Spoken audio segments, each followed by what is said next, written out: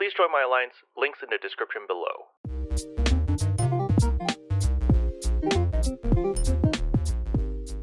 Hello everyone, today we're going to be talking about a bunch of rewards which we'll be receiving, as well as $100 worth of AC, which is a big deal because Sega's giving this away for free to 100 people. That's the catch. Only 100 people are going to get it. So why are they giving us all these goodies? And the main reason is because we hit 1 million ARX operatives who have completed Chapter 3. So congratulations, yay, go us! We have managed to hit that milestone and we are getting rewarded greatly. So let's have my character surfing over here, and apparently she can surf on land too. As my character is surfing over here on the ocean, we're going to check out all the other goodies that we're getting in this event. So over here we can see there's a reward celebrating 1 million ARX, and it says over here that over 1 million ARX members have completed episode 3, so we are getting reward greatly. So between August 19th and August 26th, we are getting a 100% EXP earned, a 100% rare drop increase, as well as a 100% rare enemy spawn rate. And this applies to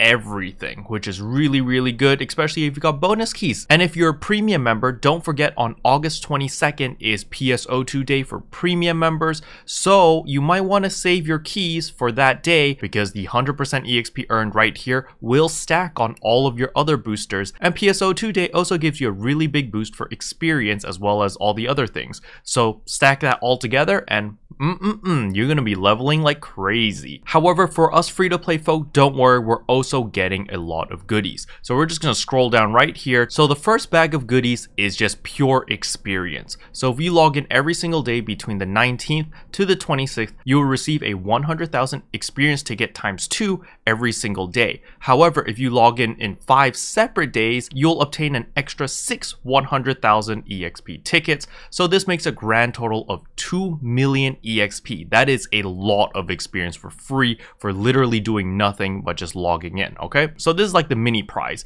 Now for the big news. Appreciated ARX. Log in at least 5 times during the campaign period to be eligible to win one of the below items. So again, between the 19th and the 26th, just make sure to log in at least 5 times. Why? Because there's a chance of you winning 10,000 AC. That's $100 worth of AC. You can also win 1,000 SG, and you can also win 10 scratch tickets. So these prizes are huge, and they're picking 100 winners in each category. So it's not some impossible odd. Just make sure you log in, or don't log in and let me win. I'm more than happy to take $100 off your hands. But this is just amazing, okay? So please do participate in this because these rewards are insane. What other game company gives you $100 for free? However, that's not all. There are 2 more events going on. The first event over here is very simple. It's called Party Time. So I don't know why it writes it in my time zone, but it's very nice for me. Maybe it writes it on your time zone when you access the site, but it says for me, this event will last from the 19th and end on the 1st. And all I need to do is complete 2 missions. The first one is Party Maneuvers 1, and the second one is Party Maneuvers 2. And I will get a Tokyo bonus key gold and a divine blade. And this blade looks freaking beautiful. So I'm definitely going for this. And who can say no to a Tokyo bonus key gold? That is a ton of experience. We're talking about like 5 million experience at least right here. So definitely worth picking up. So a bunch of you guys are probably confused on where EO is because you probably never talked to her, because I've never talked to her. But basically you're going to come to the shopping mall, to where I am, where the 2 water slides are. You're going to look to your left right here, and here is EO. Okay, you're going to talk to her, and you're going to go to client order, and you're going to scroll right down here and Party Maneuvers 1. In order to complete Party Maneuvers 1, all you need to do is do an expedition, ARX mission, or limited time quest with someone in your party. It does not have to be a friend. However, probably getting a friend would be easier, or finding an alliance member. However, let's say that you really have no friends, you're not in alliance, and you're truly a solo player. Don't worry, there's still a way to do this quest very easily. When you talk to Rebecca, or the quest giver, let's say that you need to do a recommended quest over here. Let's say we're doing floating facility.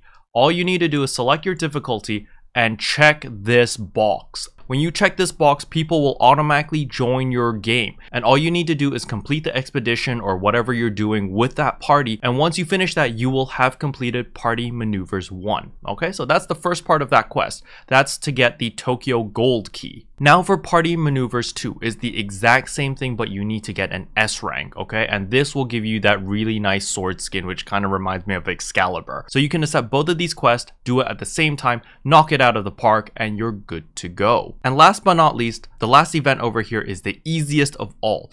All you need to do is go to the ARC's handbook guide, Leotina, and talk to her. That's all you need to do. You talk to her, you immediately get 20 star gems. This is the easiest 20 star gems you're ever gonna get. So now I'll show you where she is. So for those who don't know where Leotina is, she's literally on my left side right there. You see that little yellow box with her waving and stuff? She's right there. So all you need to do is walk towards the gate, make a left turn, and she's right here. She's literally waving at you. You talk to her, you can go to ARC's handbook over here, you can just talk to her regularly, and you're done.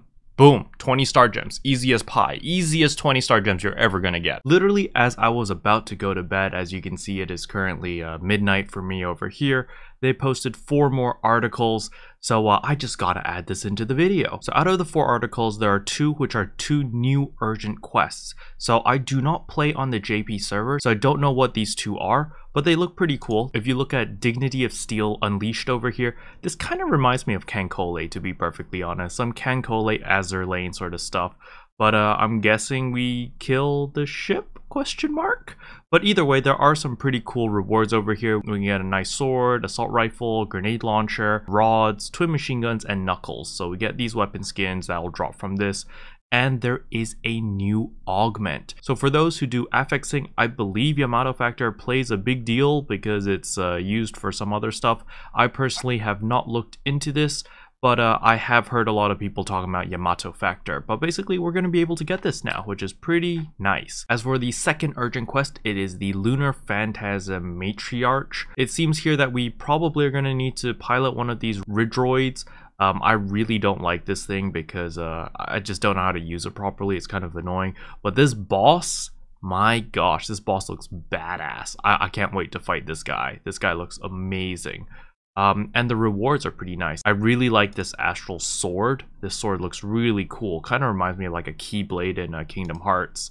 And we've got some jet boots, and we got a wand, so they look pretty dope. So I'm looking forward to playing both of these urgent quests, mainly because I've never played them before. I've never played on the JP server, so these 2 will be new to me. Another event is the quest trigger distribution, which will basically allow us to do Dignity of Steel whenever we want.